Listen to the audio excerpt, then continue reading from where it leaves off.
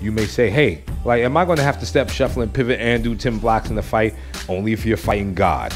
But if you're fighting the mere mortal, you won't have to do nearly as much of this stuff. But it's good to have it in the bank. A great fighter, Sugar Ray Robinson said, I study 100 different things, but only 20 different things make it into the fight with me. Chew on that.